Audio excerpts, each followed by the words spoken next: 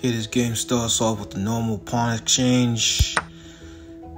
Jockeying for that center squares.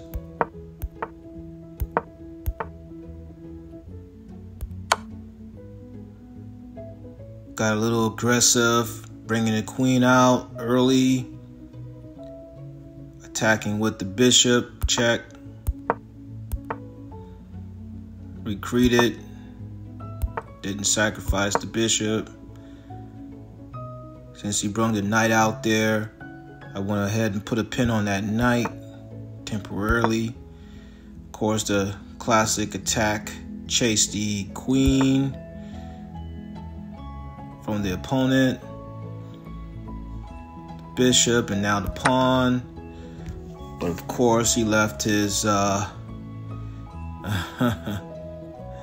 his back pawn.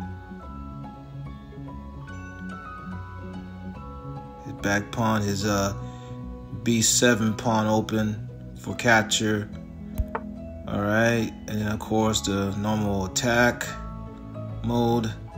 But then of course he realized that b7 pawn was the protector of the knight.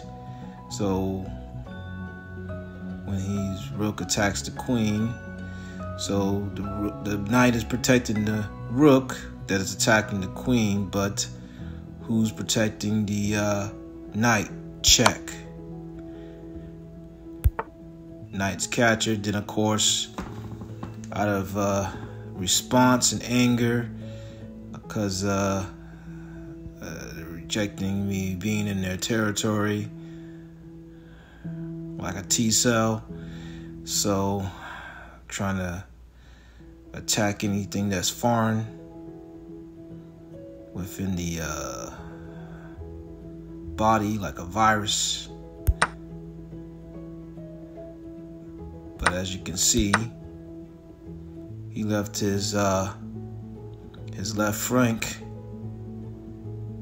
queen side open.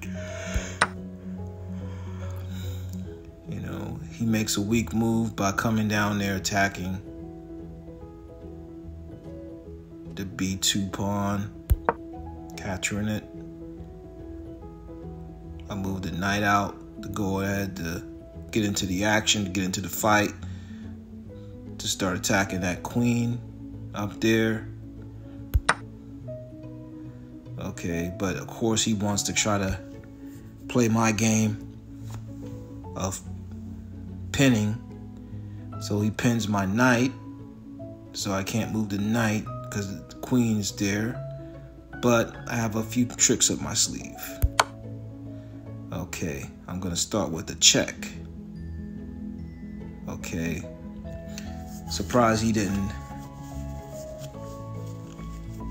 come and protect the king by either moving the king out the way or coming up with the queen to protect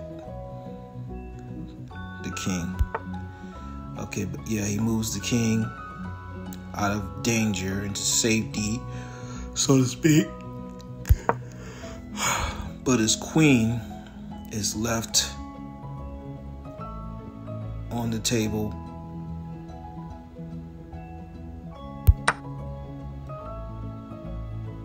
Okay, surprised he didn't move the queen out the way, but instead he decided to sacrifice his queen. Maybe that was a slip up, but under pressure, and his time was running down fast.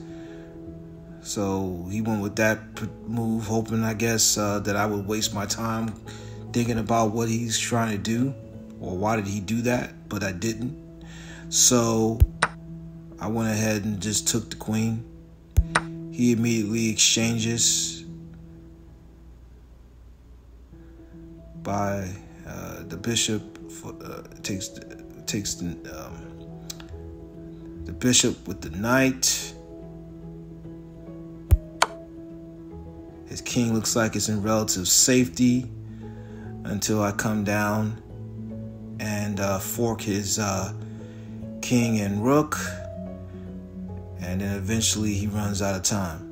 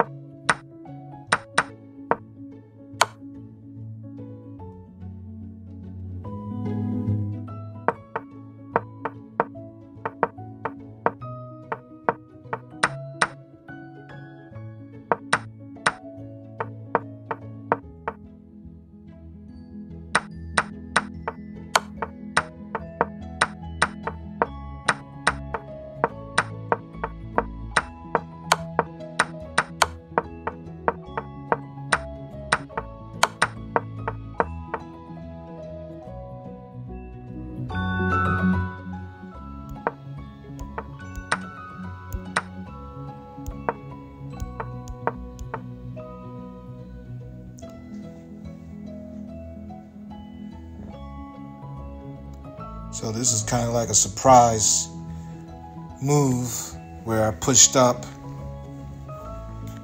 His knight was out, developed to free up the king to castle into safety on the king's side, but he neglected that with my queen being out and my bishop being free, that that once I pushed that pawn up, or pushed the pawn up, he would have a little bit of trouble. He'll be trapped. So since he was trapped, he gave up the bishop. Bishop time bishop. And now I'm just free to just be aggressive and just every attack that he does, leads to a counterattack and aggressive play on my part. As you can see, I'm keeping that knight pinned in there. My queen is preventing him from castling because I'm attacking that rook, and anyway is open since the G pawn, the G2 pawn is gone. So on G2 is gone, so all that side is open there and ready, accessible for attack and eventually checkmate. But anyway, as you can see, the beauty of the bishop pinning in that knight, because if he moves the knight to attack my queen, and then at the same time, as you see, the bishop and the queen are beautifully protecting the center, or controlling the center squares, that pawn as well, the auxiliaries along with the bishop. So it gives me a lot of leeway. So now he has to either move his rook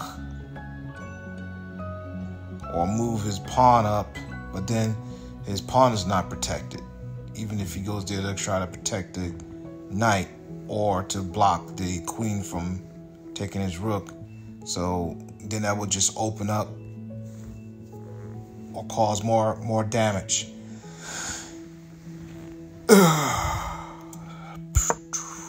So yeah, apparently the obvious, it looks like, he can just push up, but as you can see, his F2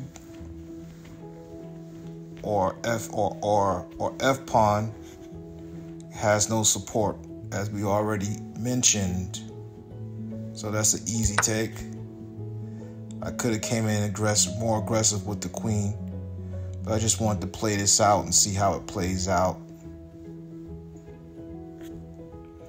So we got the queen and bishop controlling the center squares. Also have access and broke up F2 and G2 to open up the left flank on the king side, attacking, pinning in the knight, and at the same time attacking the rook on H1. Okay, so this was kind of a surprise where he decided to attack my queen, or attack the queen, while leaving his rook and queen exposed to the bishop.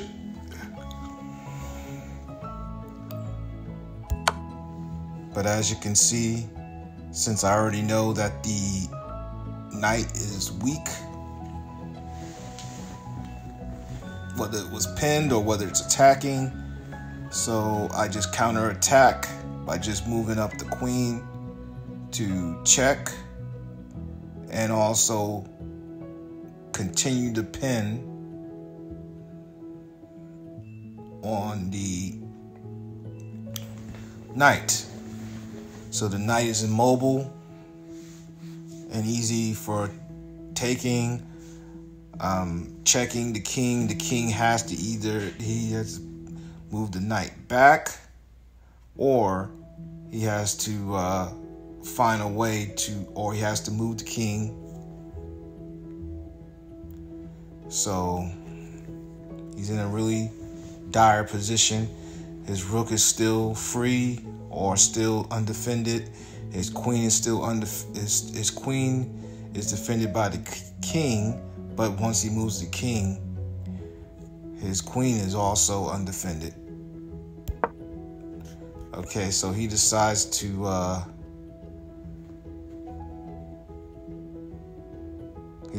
go all out and and defend. Even though the queen cannot defend herself, she decides to block, and as last resort, desperation, last samurai suicide move,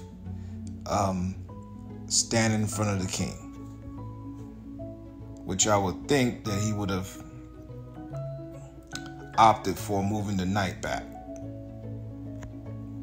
to be in front of the king, pinned in again, but that didn't happen, and then just lose the rook.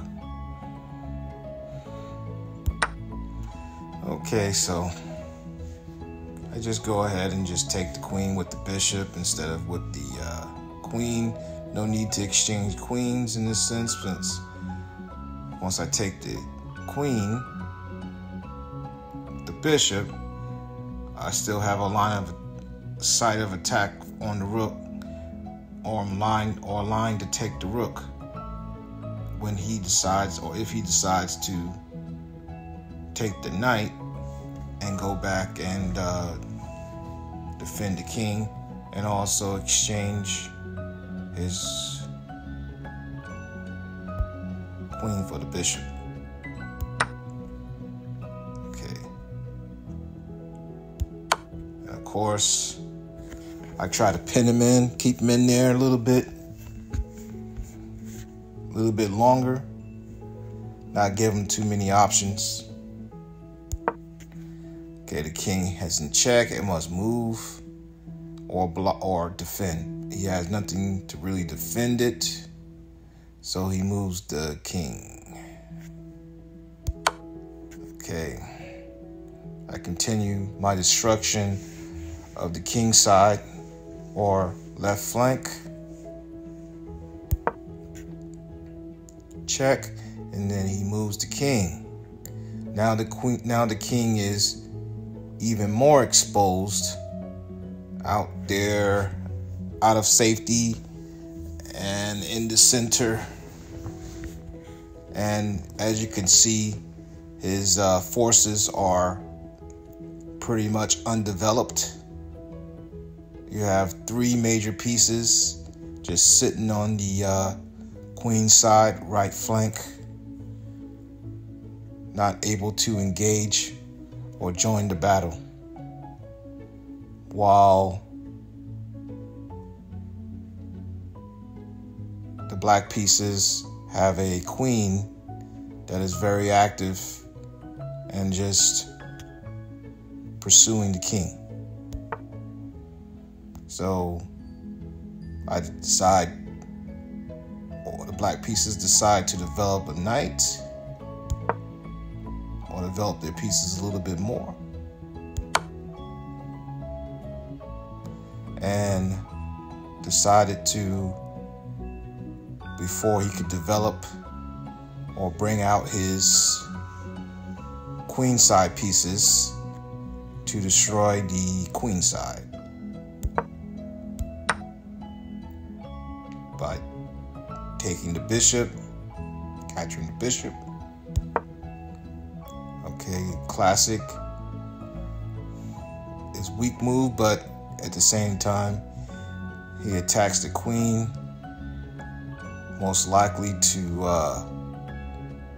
try to wind down the black piece's time, since he knows he's in a really bad condition.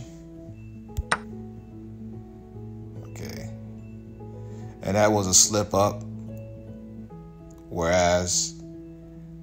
But as you can see, even if there's a slip up and the queen took the wrong pawn, leaving it exposed to the knight, there's still so many pieces that can fight and attack the king that is completely exposed. Check. And I just start developing pieces. Okay, I'm ahead of pieces, so whenever you're ahead, you trade down or exchange down, or exchange because you're ahead in pieces. So it makes sense, and it gives your opponent less options. So now continue my original plan to destroy the queen side, the opponent's queen side.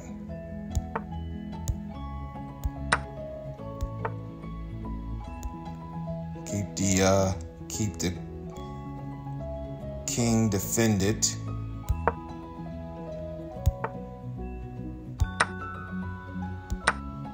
Okay. And as you can see there, that didn't make any sense at all.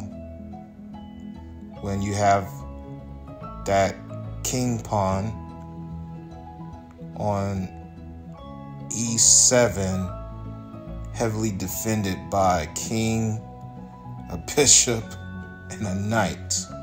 So that might have been a slip up in response to being nervous, running out of time, and under pressure. So I decided to take it with the bishop instead of the knight.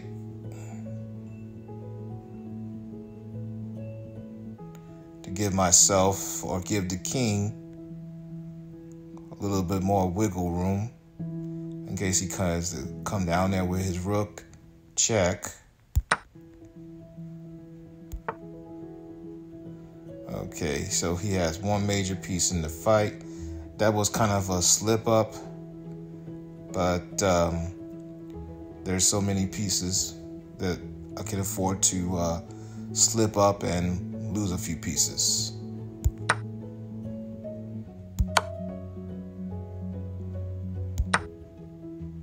So now I'm just trying to wind down his time, but as you can see, I'm probably a little bit more pressed for time than the opponent. So now it's just time to apply the superior pieces. Could have went ahead and took his rook, but it was a slip up, and I moved the pawn instead. Moved the h pawn instead. So he decides to take, to wind down my time, and I decided to go for the queen to make it a little bit easier to gain back some time. Check. And then just trap him up on the first and second columns there. That queen check forces him to go back to the second column. the second rank.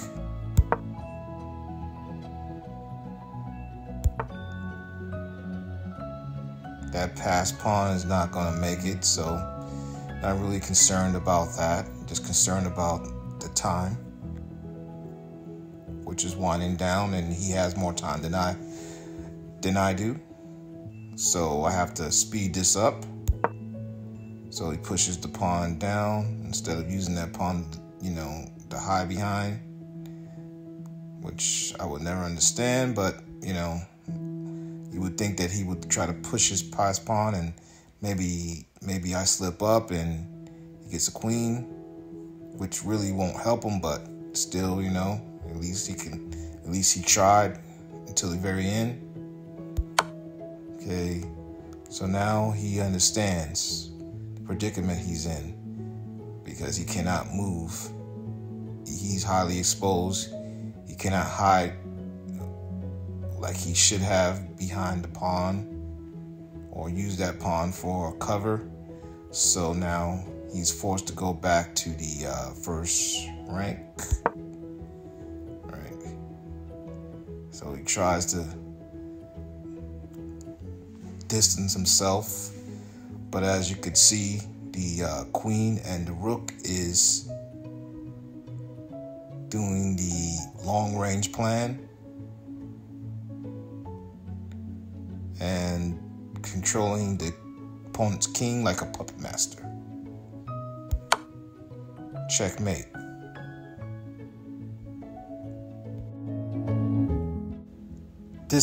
I really had to talk about this game. Starts off normally, exchange pawns, then opponent does the normal chase the queen. So normally I don't play the bishop to protect the king, but I said, okay, oh well, I'll just give myself an extra chance to castle and free up get that knight out there into play, into battle. Did the normal, okay, comes there, attacking the pawn on the king side, trying to create a fork where he could come in there and just steal my rook, but I could either castle to void that, or I could just go ahead and take his knight. I didn't take his knight because I slipped up, castled instead. Or forgot to, took a pawn, moved the king over, but it was the second time he trapped his knight. And so he puts the knight back. I could take it again, but then I slip up, make a mistake, and give him three chances to save his knight. Okay, the classic attack the queen. I go up there, attacking the knight, being aggressive. Okay, he comes in there with the knight, attacking the queen. Normally that would frighten most players off, where they would just go ahead and move the queen out the way, and then the opponent will go ahead and take the knight, exchange knights, or take the knight if the queen doesn't move into a position to protect the knight. Okay, but as you can see, I didn't give him a fourth chance to save that knight after he made that error in attacking my queen. Okay, and I'm also at the same time still protecting my knight. Okay, I checked him, so he doesn't take because exchange knights because he's in check. He has to move the king. Okay, so I'm just being aggressive and just place the knight up there attacking that pawn where the king is at, right there. Okay, classic opponent. They see you up there too close, up in their territory. So basically what he's trying to do is just get my knight to go away, because my knight's a threat. So of course I just go backwards, stay in the fight with the knight. Okay, he decides not to take the knight right away, so he moves the king over. I'm not sure why he does that, but I guess basically probably, I don't know, maybe he wants to, move all his other pieces over like his queen.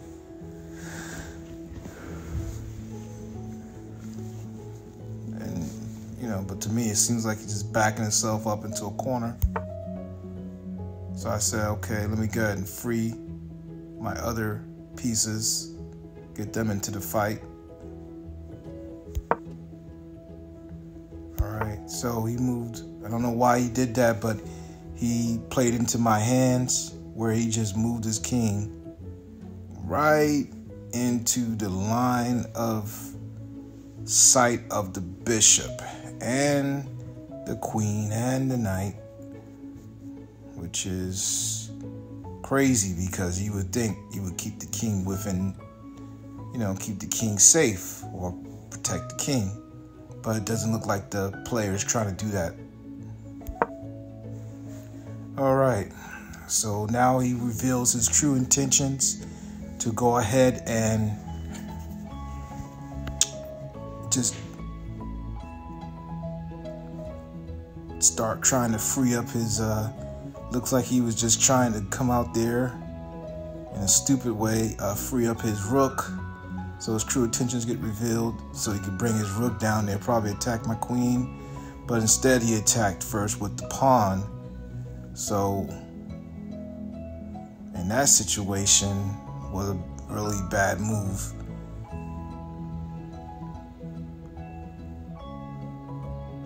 But even if he came and took his rook, attacking my queen, it'll still be the same situation, because now I would have a rook, in the mix, or be able to take a rook.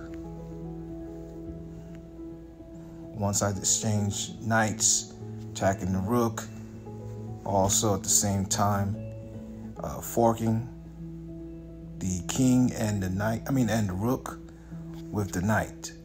So he attacks. It's a beautiful setup because it looks like I'm just being attacked and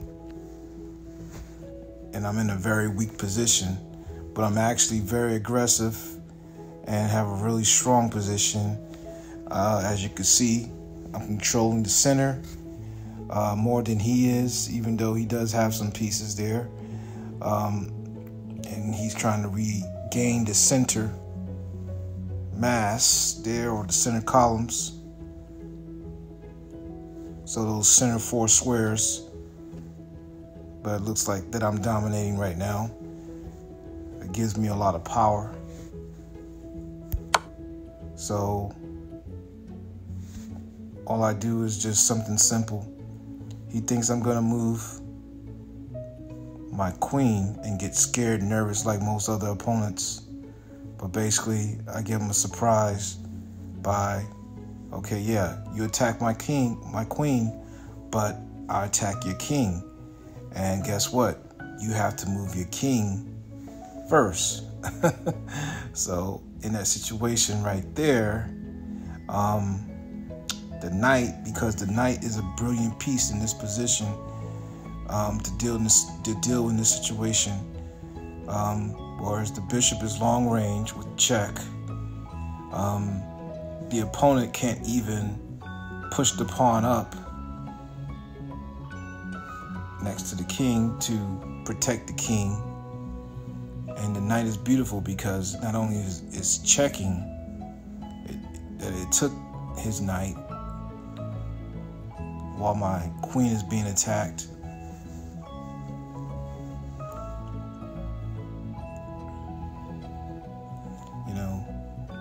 he can't even take with his queen or take with his pawn the knight to stop the checkmate or stop the attack on the king, which is beautiful because he's in check.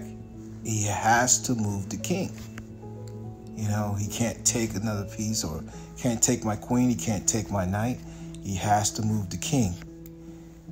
He couldn't move the king because the knight was in the beautiful position where it could not be taken or exchanged by the opponent. And at the same time, it's also controlling that back rank square where the king cannot, that black square.